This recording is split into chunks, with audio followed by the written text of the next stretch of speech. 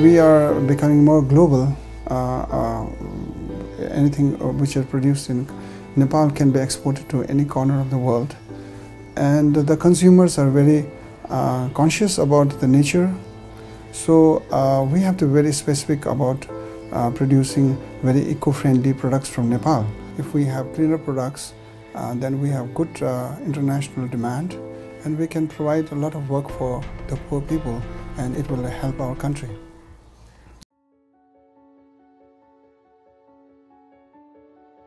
Know that Switch Asia project is working for the cleaner production, for the empowerment of the women in the Nepalese industry, regarding the occupational health and safety also, for the productivity of the organization also, and for the fame of the organization, to create the brand value of the organization. Cleaner production is, first of all, we have to reduce the wastage at the source. This is the main mission of our cleaner production ideas. And then if it is not avoidable, if it is not minimizable, then we have to recycle the waste. And above all, human time. Time is the main saving. Switch Asia project gives the initiation, which is the more important for us. Because if they will not initiate it, only I cannot do all the things. So after implementing the Switch Asia project, this cleaner production activity, our employee know the value of the product. अनि त्यसबाट हामीले wastage कसरी बचाउने अनि wastage control कसरी हुन्छ त्यो पनि मैले यही ट्रेनिङबाट सिकेको। अनि त्यसपछि वाशिङ पानी पनि कसरी बचत गर्ने, वाशिङ गर्दाखेरि सफ्टनर कसरी बचत गर्ने, केमिकल कसरी बचत गर्ने, अनि डाइङ गर्दाखेरि डाइङ कसरी गर्ने, कुन तरिकाले गर्ने, सुरक्षित तरिकाले कसरी गरिन्छ भने यो ट्रेनिङबाट हामीले यो पनि सिक्यो। सबै राम्रै सिक्यो यो ट्रेनिङबाट, अनि त्यो राम्रै सुधार भयो।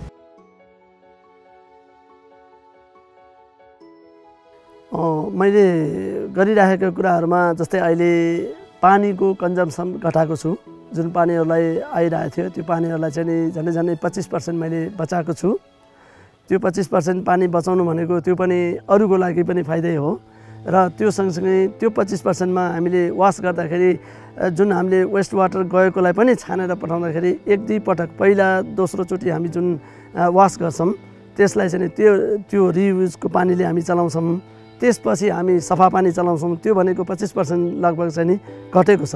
अनि हाम्रो जुन वेस्ट चीजहरु जान्थ्यो हामीले जस्तै केमिकलहरु पनि युज गर्ने तरिकाहरुमा पनि कति कुराहरु चाहिँ नि विचार नगर्दाखेरि धेरै हामीलाई चाहिँ खेर गइरहेको थियो। त्यो भित्रमा हामीले अहिले काम गर्दै जाँदा हामीले अलिकति आइडियाहरु सिक्दाखेरि त्यसले चाहिँ हामीलाई बचत छ। केही नभए पनि 5-7-10% त हामीलाई बचत भएको भन्ने हामीलाई फिल भएको छ। त्यो सँगै हामीले जुन गरेका कामहरु यहाँहरुलाई अहिले हामीले देखाउँछौं। त्यो देखाउँदाखेरि पनि यहाँहरुले हेर्दाखेरि पनि साच्चै नै यो चाहिँ नि पहिला जसरी फाल्ने र अहिले हामीले जुन छानेर फाल्दाखेरि त्यसमा फरक देखिन्छ। त्यो मानेमा त्यसको रिजल्टले उहाँहरुलाई चाहिँ नि अझ राम्रो भएको छ ताकि त्यसको कुनै स्मेल कुनै आवाज त्यस्तो कुनै बाहिर गएको छैन।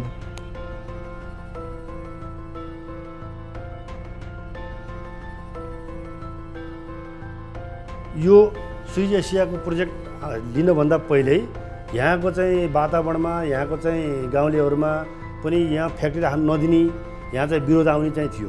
अहिले यो प्रोजेक्टले एड भएर यो प्रोजेक्टको गाइड अनुसार हामीले चाहिँ यो इन्भाइरोमेन्टलाई चाहिँ गर्दै अनि समाजहरुलाई हेल्थ सेफ्टीहरुलाई लेबरहरुको सुविधाहरु सबै कुराहरु हामी चाहिँ सिपी ट्रेडिङ लिएर उहाँहरुले दिएर गर्दै गएपछि अहिले हाम्रो यो लोकलले पनि हामीलाई चाहिँ एउटा चाहिँ हेर यस्तै हुनुपर्छ। अरु उद्योगहरु आउँदा पनि उनीहरुलाई यो उद्योग जस्तो बनाओ, ओके हामीहरु चाहिँ तपाईहरुलाई उद्योग चलाउन चाहिँ विरोध गर्दैन भन्ने चाहिँ भएको छ हाम्रो।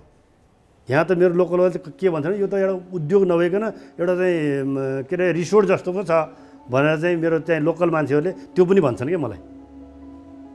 मका लेबर प्रब्लम हुँदैन किनभने मका चाहिँ हेल्थ एन्ड सेफ्टी छ, लेबरहरुलाई चाहिँ टाइम टु टाइम पेको छ व्यवस्था छ। त्यसपछि चाहिँ उनीहरुलाई चाहिँ खाजाको व्यवस्था पनि छ।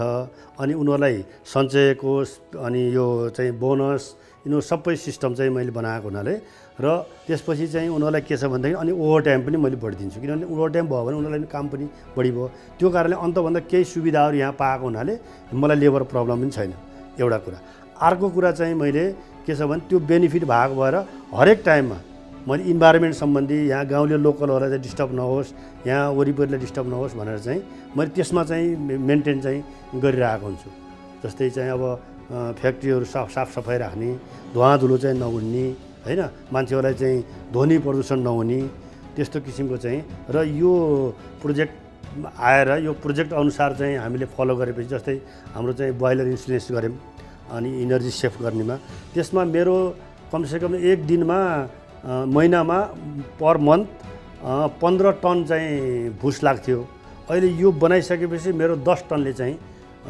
काम हुन्छ भने 5 टन मलाई सेभ मेरो पे ब्याक चाहिँ लगभग भइसकेको छ ब्याङ्कले अरूलाई भन्दा हामीलाई ब्याङ्कहरूले जुन लोन दिन्छ नि त्यो लोन दिन पनि अरू डाइङहरूमा अरू इन्डस्ट्रीहरूमा चाहिँ लोन दिन अलमल गऱ्यो भने यहाँ चाहिँ पैसा लिनुहोस् लोन लिनुहोस् तपाईँलाई बरु 1% 2% चाहिँ इन्ट्रेस्ट हामी कम गरेर दिन्छौँ भनेर चाहिँ ब्याङ्कहरूले पनि अफर गर्छौँ क्या यहाँको किनभने राम्रो प्रोडक्सन राम्रो सबै कुरो राम्रो भएको हुनाले ब्याङ्कहरूले पनि हामीले चाहिँ 2% लेस इन्ट्रेस्टमा लोन चाहिँ दिन्छन् त्यो 2% पनि फाइदै भयो नि हामी कहाँ नयाँ कस्टमरहरू यो हाम्रो यो स्विच एसियाको हाम्रो यो वातावरणहरू देखेर त्यसपछि हाम्रो इन्सुरेन्सहरू देखेर उहाँहरू आफै आएर पनि चाहिँ हामी कहाँ चाहिँ काम भइरहेछ नयाँ कस्टमर 4-5 वटा चाहिँ नयाँ कस्टमरहरू हामी कहाँ आइसक्यो पर केजी हाम्रो त केजीमा रेट हुन्छ हामीहरू के छ हामी जबरको हो हामीले काम गरेर केजीको रेट अनुसार हामीले लगाउने हो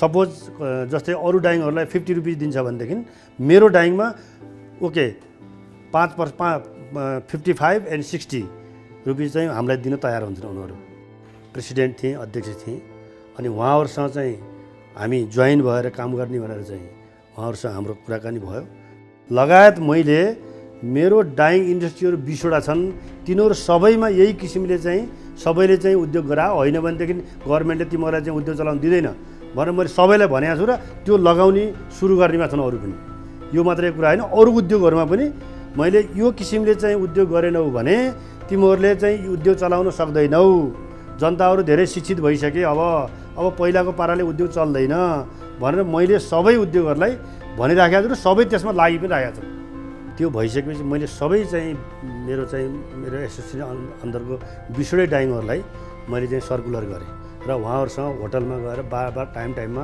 उहाँहरूले चाहिँ पार्टिसिपेट पनि गर्नुभयो हामीहरूले पनि गऱ्यौँ र उहाँहरूलाई धेरै सिकाइसकेपछि अहिले पहिलाको र अहिलेकोमा उनीहरूको इच्छा शक्ति काम गर्ने वातावरण इच्छा शक्ति सबै डाइङमा लगभग यहाँ जस्तो नभए पनि सबै डाइङमा धेरै सुधारहरू चाहिँ 30 to 40% एकदम सुधारमा गइरहेको छ र सबै डाइङहरू चाहिँ एकदम इन्ट्रेस्टमा छन् अब सेकेन्ड फेजमा चाहिँ उनीहरूलाई पनि हामीहरू धेरै कुराहरू चाहिँ सहयोग गरेर धेरै कुराहरू भन्ने टाइममा उहाँहरूले बोलाएर चाहिँ एवारनेस गर्नेहरू चाहिँ काम भइरहेछ यो प्रोजेक्ट सिद्धिए पनि मैले यो आफूले गरेको काम त निरन्तरता दिन्छु नै मेरो उद्योगमा त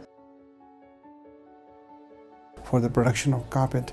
So this Switch Asia organization has helped many industries like the industries which pollute environment like dyeing, specifically dyeing. We had dyeing industries which were very old. They had very old machines, and Switch Asia program has helped them to have a better technique so that they are more efficient with the new machines. If they have the new machine, they are more efficient in their consumption of fuel, consumption of electricity, consumption of water. So it has been a wonderful help for reducing the pollution in the atmosphere.